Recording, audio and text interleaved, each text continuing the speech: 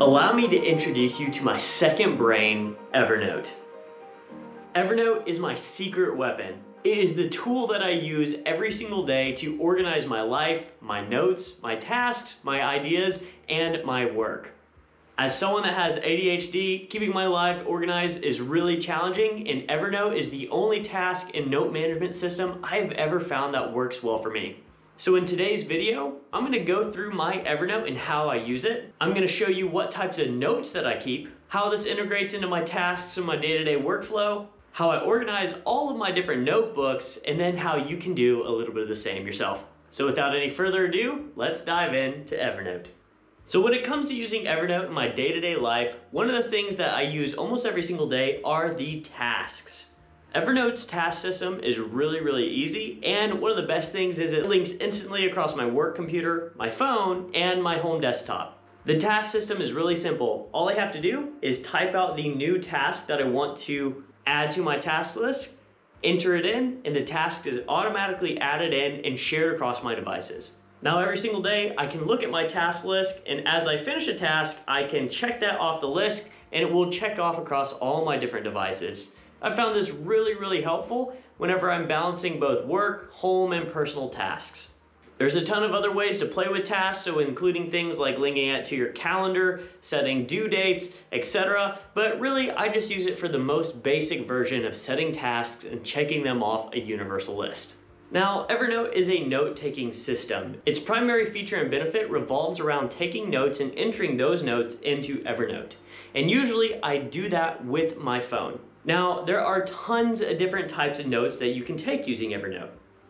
To take a note, you simply press this new note button, and you can see some of the types of notes that are available for you off of a button press, such as a camera, a sketch, an attachment, or audio, as well as the ability to pull up a full note. Within this note, there's a ton of different features that you can do. Usually what I'll just do is write in whatever I'm thinking inside of the title and call it a day there. But they also have templates where you can bring on different templates that are set up, such as calendars, journaling, different spreadsheets, things like that.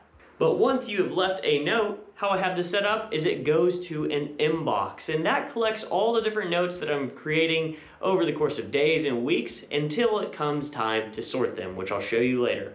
Whether I'm taking a photo, I'm adding in an idea, a quick little note that I type out, adding an attachment, sketching, or just leaving an audio clip, Evernote on my phone is usually how I add all of these notes into the system. But now let's swing over to the computer and I'll show you more examples of these notes and then how I organize them and categorize them in a way that I call my second brain. Here we go. We are on my PC and I'm about to show you my Evernote starting with the home page. So let me decrease my size a little bit. Here is my Evernote homepage, and this is the same across my PC, my Mac, and my phone. This is where all of my Evernote stuff is kept and kind of the home location for all of my different ways that I'll use Evernote. At the top and in this middle section are some popular notes that I use quite frequently or suggested notes. Over on the right-hand side are different tasks that I set for myself. So if I make a task on my phone or my computer, it will show up here and I can check them off as needed.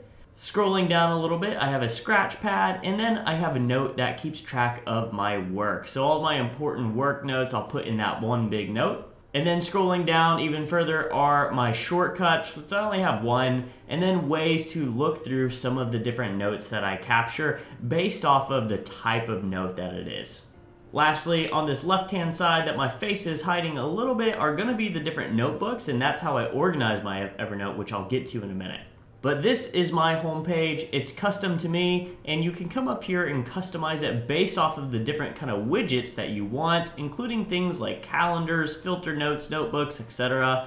But this is how I have mine set up, and it's relatively straightforward based off of notes, tasks, a scratch pad, and pin note.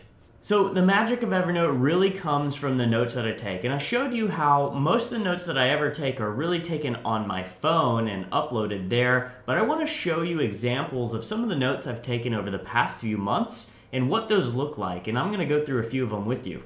So over here, what I'm going to do is click on my inbox. This is the notebook that holds all of the different notes that I end up taking throughout the days and months, and they collect here kind of like a mail inbox or a mailbox for email. Okay, so I've zoomed into my notes a little bit, and these are examples of notes. There's 12 here, and I'll be pretty brief on them, but one of my daily notes is a lift log. So, like I said, notes within Evernote are really flexible. Here's an example of almost an Excel file that I've created. It's a table, and this is what I use to log my workouts. Every day that I work out, I'll enter the date, my weight, the focus, the lifts, what I'm lifting, and any notes. And I use this every single day whenever I work out.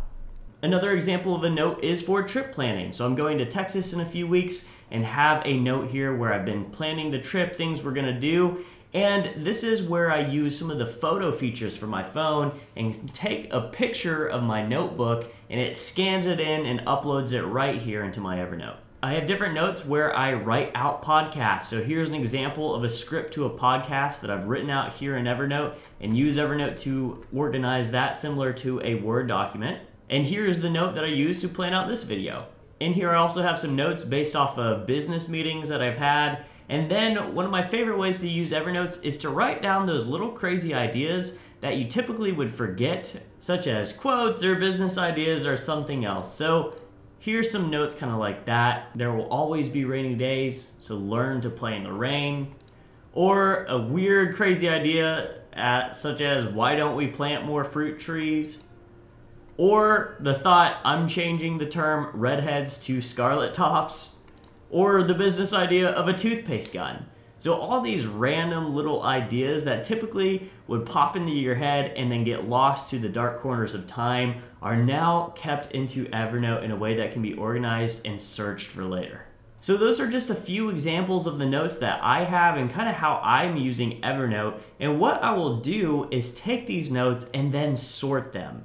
So once you've written down a ton of different notes within Evernote, now it's time to sort your notes. And this is where notebooks come in. And I have these organized into a few different stacks of notebooks. One is my personal stack of notebooks that contains all the things related to my personal life. I have a content-related stack of notebooks that contains the notebooks and notes of everything content. I also have a work stack and then a various project stack. But whenever I'm looking at my inbox, what I can do is now sort these individual notes into notebooks so that I can start to categorize different ideas and concepts away into places where they'll be organized and I can find them later. For example, I can take this Evernote video and throw it into my YouTube notebook. I can also take my Skills to a Happy Life cooking podcast and throw that into my podcast stack. I can take this quote that I made, there will always be rainy days, learn to play in the rain, and put this into my quotes notebook. Why don't we plant more fruit trees? I'm gonna drop it into my notebook for questions. And I can take toothpaste gun and I can put that into business ideas.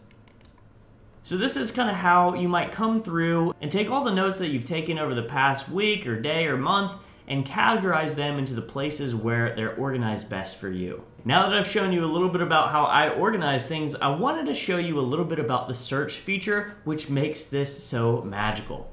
And so you can search really, really well with Evernote. Whenever I'm ready to search, I'm gonna come up to the search bar, and let's just say I wanna find that note I just filed away. So I'll type in redhead. From there, it brought up the search of redheads to scarlet tops, and it found that for me.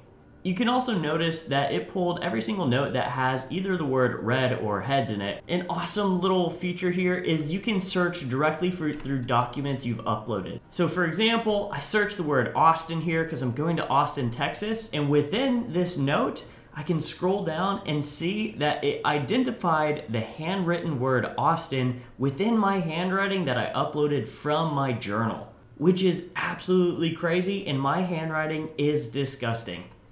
I'll also try searching for a recipe. Let's say I had a great recipe and now I can come through and find all the examples of recipes that I had in here. So hopefully that was a good example of how I use Evernote. It has been one of the most powerful tools I have ever used, and has been the only note-taking system I've been able to stick to. Over the past 2 years, I've taken over 700 different notes, And for someone that has mild ADHD, it has been an amazing way to actually get my life organized. The key for Evernote with me is the ability to take a note on my phone as quick as I possibly can and then forget about it. Then whenever I have time later, I'm at work or I'm ready to sit down and dig through my notes and kind of sort out my life, I can sit down, they're all in one place, and I can start to categorize everything so that there's organized permanence. So I hope you enjoyed this short video about Evernote. If you have any questions or want to see anything else related to how I'm setting up my Evernote or how I use it, feel free to leave a comment down below. Consider giving this video a like or subscribing to the channel if you want to see more. It really means a lot to me. If you want to see additional content, you can find my Instagram at im.the.ryan or my website realwithryan.com. But I hope you enjoyed this video. And as always, thank you for keeping it real with Ryan.